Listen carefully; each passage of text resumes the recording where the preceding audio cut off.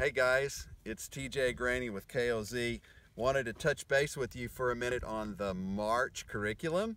So March is survival and wilderness, first aid, and there's some classic stuff, you know. You can teach the survival knife and the flint, and you can get one of the KOZ knives, and it's got the flint on it. But one of the classic events that we do is the plane wreck.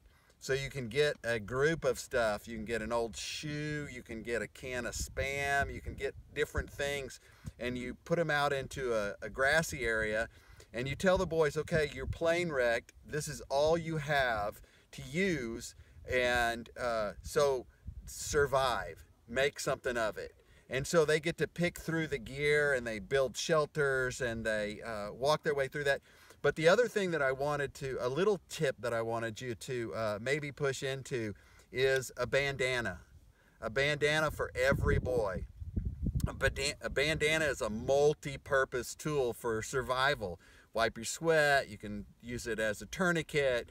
Tons of reasons why every boy needs a bandana. This month is a really important month for us. They're going into getting ready for the summer months, getting the end of school's coming up, and just make sure the boys know that you're not going to be leaving them for the summer, that there's things to do this summer. Maybe plan a camp out for this summer with your boys, but take some time and push into them, listen to their hearts, look in their eyes, make sure you know what's going on with your boys. We're super excited about this summer and what's coming up this summer, so keep an eye on the Facebook page, keep an eye on the website. Love you guys. Can't wait to hear your stories. Make sure you send them to us and send us pictures on how you guys do wilderness survival and first aid this month in KOZ. All right, regulators, let's mount up.